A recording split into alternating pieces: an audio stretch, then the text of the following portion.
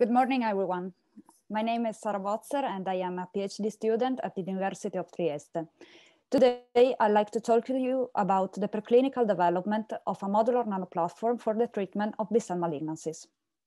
B-cell malignancies are an heterogeneous group of pathology, and main therapeutic options include chemotherapy, immunotherapy, and the immunochemotherapy. Actually, chemotherapy is efficient, but is related to high-risk characteristics and significant toxicity. For this reason, there is the need for a new therapeutic approach represented by targeting nanoparticles. Targeting nanoparticles are composed by a therapeutic payload, which is surrounded by the polymeric shell composed by biodegradable and biocompatible polymers, which are metabolized by the body to non-toxic components. Last but not least, on the surface, there are targeting molecules that aid in nanoparticles reaching the site of action. Our lab, following this protocol, developed PLGA PVA nanoparticles. These nanoparticles were firstly characterized for their dimension, about 400 nanometers, charge, which is negative, concentration, and as you can see from team images, nanoparticles have a round shape. We perform also an in vitro test, and incubating nanoparticles with red blood cells, we demonstrate that nanoparticles do not induce direct lysis of these cells. Then we investigate the complement activity, incubating nanoparticles with a serum and analyzing them, and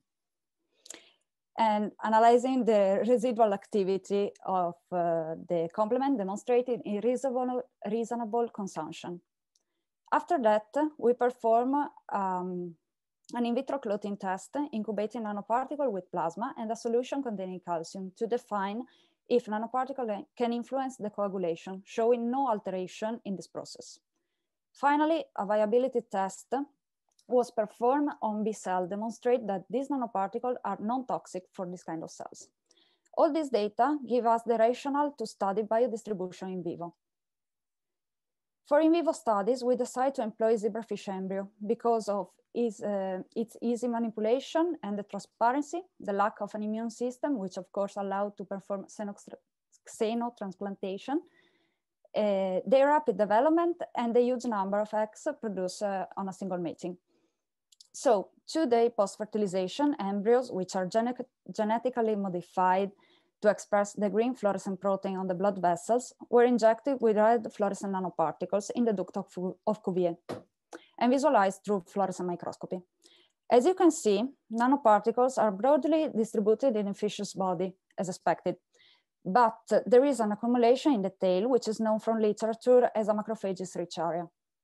In fact, nanoparticles, when injected in the bloodstream, interact with more than 3,000 proteins, first of all, the albumin. After, this is partially replaced by others, such as fibrinogen or other complement proteins, that lead the opsonization and the elimination of nanoparticles. To conceal nanoparticles and increase their biodistribution, we covalently conjugated the human serum albumin to nanoparticles, create a new kind of nanoparticles. Also, these nanoparticles, again, were characterized for dimension, charge, concentration, and shape. Again, nanoparticles do not induce a direct lysis of red blood cells, and the complement activity show a similar behavior if compared to the uncoated nanoparticles. Albumin nanoparticles demonstrate no alteration also in the coagulation process and in toxicity for cells. On this basis, we decided to test them again in vivo.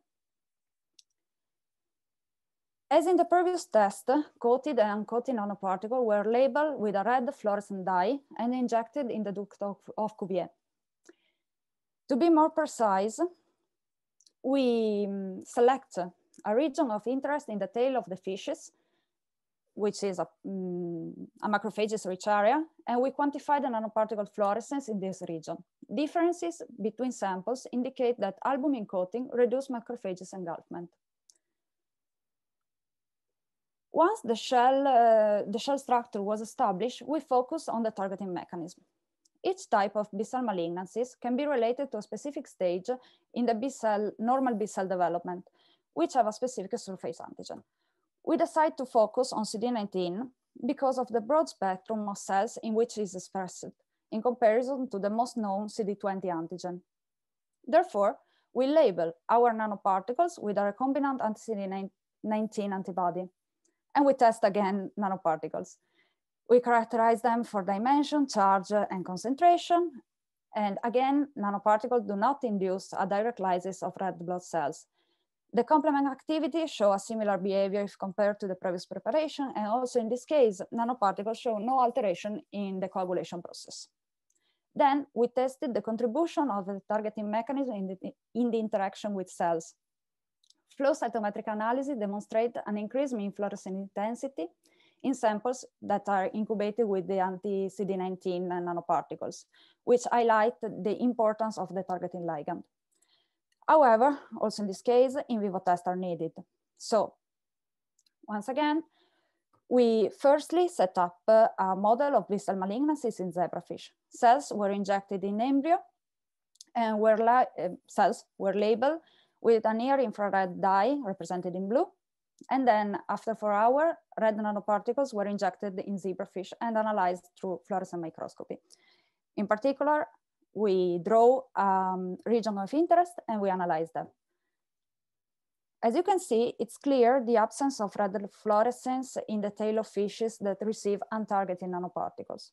On the counterpart, white spots in the tail of zebrafish that receive targeted nanoparticles represent the colocalization between blue and red fluorescent signal, demonstrating the importance of the targeting ligand. So at this point, we can say that nanoparticles are safe and the targeting mechanism is fundamental. In conclusion, our platform can be implemented or expanded with different kinds of shells, employing albumin from different species. Also can be modifying the targeting ligand against different tumor-associated antigen, or loading nanoparticles with different payload.